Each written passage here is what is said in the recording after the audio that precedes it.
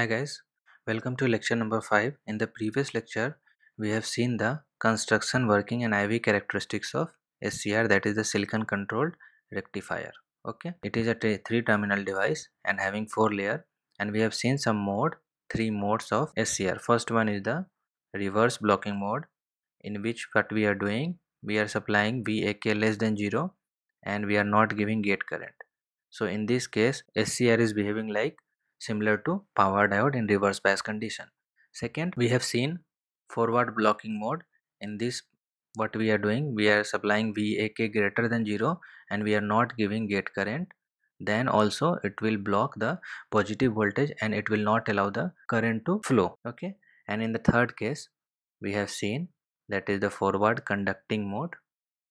In forward conducting mode, what we are doing, we are supplying VAK greater than 0 and also we are giving gate current, means Ig is not equal to 0. So if you are giving the gate current, then what will happen, the junction J2 have some deflection with. So with the help of gate current, what we are doing, we are neutralizing the stored charge present across this junction J2 in forward conduction mode.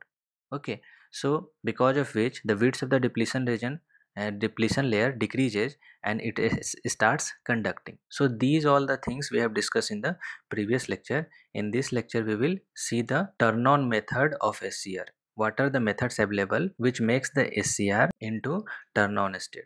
Okay, so we have seen in the previous lecture, in order to turn on the SCR, what we have to do, we have to make anode current greater than the latching current. If anode current will be greater than or equal to latching current, then SCR will gets into on state. That is the definition of latching current. Latching current is the minimum amount of anode current required to turn on the SCR. So if anode current will be greater than the latching current, then SCR will go into the on state. So how will I make anode current greater than the latching current? So there are 5 ways of doing this. First one is the forward voltage triggering. This we have explained in the previous lecture. That is when VAK is greater than VBO. This is the VBO, right? So when the input voltage VAK will be greater than VBO, then what will happen? Junction J1, J2 is already sorted in the forward blocking mode and J3 is open. This is the condition, okay? And this is my VAK. So when VAK is greater than VBO, VBO is the breakover voltage of this junction J1, okay?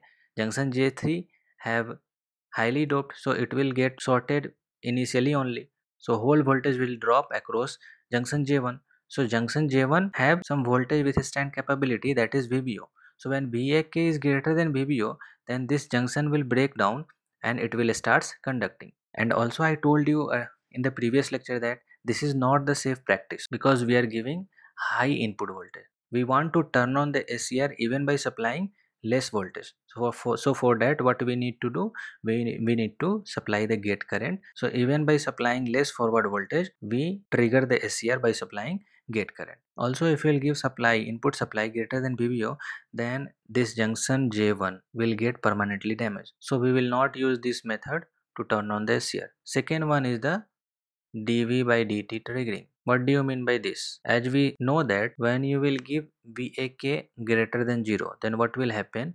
This J1 and J3 will be in forward bias and J2 will be in reverse bias. So if you will give VAK greater than 0, then whole voltage will drop across this junction J2. Means this junction J2 will have some stored charge like this. Means it will behave like a capacitor having some voltage, let us say V1. So V1 will be VAK. Okay. Now tell me, this junction J2 is behaving like a capacitance, and we know that in capacitor IC is equal to C dV by dt, and here IC is nothing but anode current. So we can say that anode current is equal to C dV by dt. Okay. So if there is more dV by dt, then anode current will be more, anode current will increase, and if anode current will be greater than your latching current, then what will happen? This SCR will go into the on state. So we can say that if C dV by dt is greater than equal to latching current, then SCR gets on. Got it? Means what is the critical value of dB by dt? The critical value of dB by dt is equal to IC upon C. Sorry, this is not IC, this is latching current, IL upon C. This is the critical value of dB by dt. Okay, so this is the second method to turn on the SCR. Now see the third method. Third method is light triggering. This is my junction J1 and this is junction J2 in forward blocking mode. When VAK is greater than 0, then whole voltage will drop across junction J2 and this is junction J3. Okay, this is the scenario. Anyhow, we have to remove the stored charge across this junction J2. Here the stored charge is like this. So how will I remove this stored charge present across the junction J2? By supplying a proper light. What we are doing, in order to decrease this depletion width, we are injecting photon, means we are putting light on this junction J2. So we know that light have some photons. So when it will strike to this junction J2, then what will happen? It will generate some electron and hole across this junction J2, which neutralize the stored charge across this junction J2, and finally the depletion width decreases and the SCR starts conduct. Got it? In this way also we can trigger the SCR. Now the fourth one is the thermal triggering. Thermal triggering is similar to light triggering only. What we are doing, we are increasing this junction temperature across this J2. So what will happen, this junction J2 have some stored charge like this and it is behaving like a capacitor. Now what we will do, we will increase the temperature of this junction J2. With increase in temperature, there is a movement of electron and hole which neutralize the stored charge carrier present across this junction J2. So which again turn on the SCR. Now the last method, that is the best method to trigger the SCR, is the gate triggering. In gate triggering, there are two types of triggering method used in SCR. First one is the continuous gate triggering and second one is the pulse gate triggering. So what we are doing, we are giving VAK greater than 0 and after that we are supplying gate current IG continuously. So if you will supply gate current IG and once the anode current will become greater than the or equal to latching current, then SCR gets on. Now if you will remove this gate current, then also SCR will remain into on state, right? So why to supply gate current continuously? So in continuous gate signal we are supplying gate current continuously, which results into losses Ig square into Rg, where Rg is the resistance across the gate terminal, which results in losses. So we don't need to supply the gate current continuously. Suppose I am supplying gate current continuously, then there will be losses in the circuit. So what I will do, I will go with the pulse triggering. What do you mean by pulse triggering? In pulse triggering, we are giving gate current in pulse and this pulse have some width. Let us say this is T1 and it is remain in off state for time T2. Then again it is triggered by having some pulse width. Okay, this is T1. So in this way, by giving the suitable pulse width, we can turn on the SCR, which results in decrease in the losses. In this case, losses across the gate cathode terminal will decrease.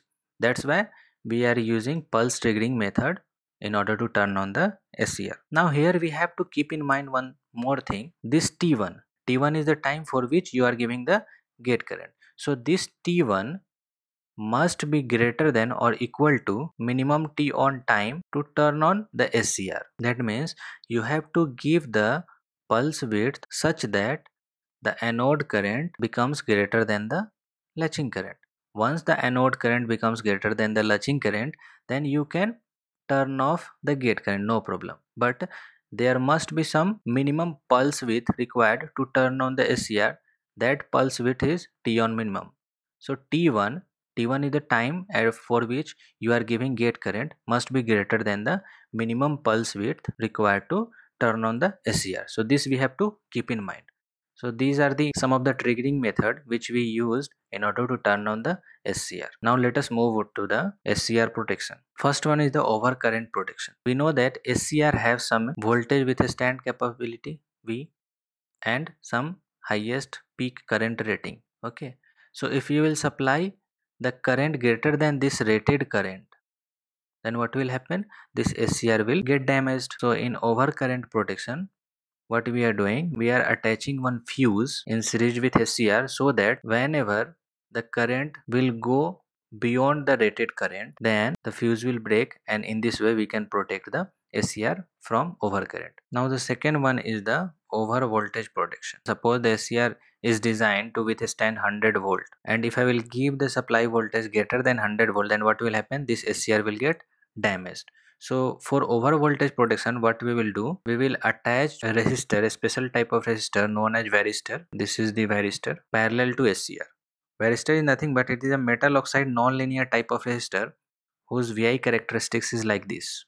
Now the slope of this VI characteristics is nothing but the resistance.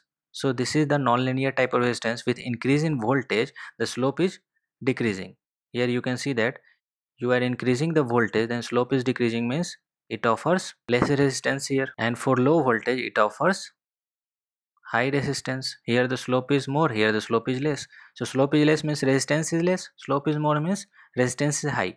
So for higher voltage, the resistance, it offers less resistance. So whenever you will give supply having high voltage, let us say I am giving the supply having high voltage, V is very high, then at that time this varistor will have low resistance. Low resistance means the voltage drop across this varistor will be less, means this SCR also have less voltage drop across it because of this varistor. Got it? So in this way this varistor protects the SCR from getting over voltage. Now the third one is dV by dt protection. Why we want dV by dt protection? We have seen in the previous lecture that this SCR is having a junction capacitance IC is equal to C dV by dt. Now if this IC will be greater than IL, that is this IC is nothing but anode current. So if anode current is greater than IL, means if dV by dt increases, then IC will increase, means anode current will increase, and if anode current will become more than the latching current, then SCR gets on. So if you don't want to turn on the SCR, then you need to reduce the dV by dt. That's why dV by dt protection is necessary. So what we are doing, in dV by dt protection, we are connecting one RC circuit parallel to SCR like this. This is RC circuit parallel to SCR, and this is my supply voltage Vs. So whenever you will give supply Vs, then this capacitor will charge. Okay. Now suppose I turn on this SCR. When this SCR gets turned on, then what will happen? The capacitor discharges from this path. Okay. And I is given by I naught e to the power minus t upon tau, where I naught is equal to V upon R e to the power minus t upon tau. So what will happen? It won't allow sudden change in voltage. This capacitor won't allow sudden change in voltage, which we have seen in transient. So it will oppose the dV by dt. So whenever there is change in voltage across this SCR, this capacitor won't allow sudden change in voltage. In this way, it will protect the SCR from getting turned on improperly. Fourth one is the di by dt protection. Why we need di by dt protection? If there is more di by dt, if di by dt is more, then what will happen? There is heat produced which damage the SCR. More di by dt means more heat. That's why we need to protect the SCR by inserting one inductor in series with SCR. What will happen? Inductor won't allow sudden change in current, so there will be less di by dt. Di by dt will decrease. Got it? Now fifth one is the thermal protection. So for protecting this SCR, as we know that SCR is designed to withstand high rated voltage and high rated current, means the power loss across this SCR will be more. So suitable heat sink is required so that the temperature of this SCR will not go beyond its capability. That's why suitable heat sink is attached with SCR in order to protect thermally. And the last but not the least, that is the gate protection. See, this is gate, okay, this is anode, and this is cathode. So we need to protect this gate from overcurrent Ig, as well as we need to protect this gate to cathode voltage also. So gate to cathode, for protecting gate to cathode voltage, what we will do, we will insert Zener diode here parallel to this gate to cathode. Zener diode will maintain constant gate to cathode voltage, okay, and this Rg will limit the gate current so that the gate terminal won't get damaged. So these are the some SCR protection. If I will have to show all the protecting devices in one circuit, then it will look like this. This is SCR. For thermal protection, what we are doing, we are inserting heat sink. This is the heat sink. It protects the SCR from heavy temperature. This is varistor connected parallel to the SCR to protect over voltage. This is RC circuit. This is also known as snubber circuit, which is used to limit dV by dt. It won't allow sudden change in voltage across this SCR. That's why it is connected in parallel. This is inductor. Why this is used? To limit di by dt protection. This is fuse, used for overcurrent protection. Now this is Rg to limit the gate current, okay, and this is Zener diode. This is also used for gate protection. To maintain the gate to cathode voltage, we use Zener diode. This is also used CG in parallel with RG. What is the function of this? This removes the unwanted noise coming from the gate terminal. It will remove the unwanted noise so that the noise won't go into the gate terminal of SCR. So that's all about this lecture. In the next lecture, we will see diode circuit. If you guys understood the concept, then please like this video and subscribe for new updates. For doubt solving, you can join our Facebook group. Thanks for watching this video.